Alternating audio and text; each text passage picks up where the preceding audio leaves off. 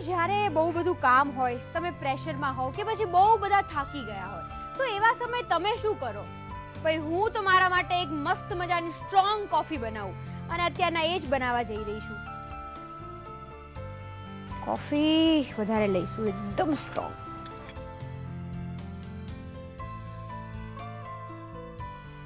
Finally આહા, ક્યા બાત હે. ભાઈ આજ સુધી તમે આ મગનો ઉપયોગ શેના માટે કરો? ચા પીવા કે પછી મારી જેમ કોફી પીવા? પણ આપણા જામનગરના આજના જે પાર્ટિસિપન્ટ છે ને, એમને આ મગનો ઉપયોગ કર્યો છે કેક બનાવવા માટે. ઇન્ટરેસ્ટિંગ ને? આ જ રીતે આપણે મગમાંથી બનતી એટલે કે મગમાં સર્વ થતી એક કેક શીખવાની છે જામનગરના પાર્ટિસિપન્ટ પાસેથી. એની પહેલા જોઈ લે તેના મુખ્ય ઇન્ગ્રેડિયન્ટ.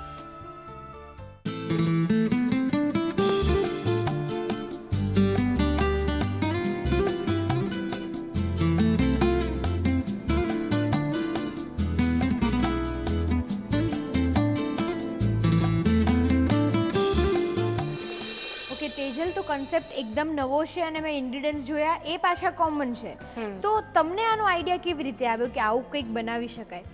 એકચ્યુઅલી આપણે યુઝ્યુઅલી કેક આપણે ટીનમાં બનાવીએ છીએ, ઓર એલ્સ આપણે કપ કેક યુઝ કરીએ છીએ, યાદ આપણે લાઈક એલ્યુમિનિયમનું સમથિંગ આપણે વેસલ્સ આપણે યુઝ કરીએ છીએ.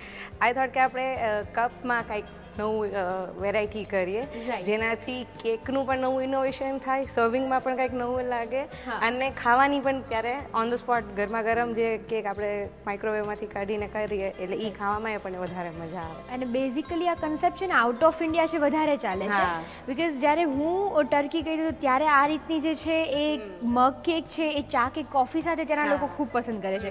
કોફી એકદમ સ્ટ્રોંગ હોય ત્યાંની અને આવું કંઈક સાથે હોય તો ટેસ્ટ બેલેન્સ થઈ જાય. અરે દીપાલી, શું છે હવે ચા કપ ચા ને કોફી ની ને મિલ્ક ને એ બધું કપમાં બહુ પીધું. હવે કંઈક આપણે ન્યૂ ઇનોવેશન શું કામ ન કરીએ? એ જ તો ભાઈ તેજલે કહી દીધું છે કે આ બધું હવે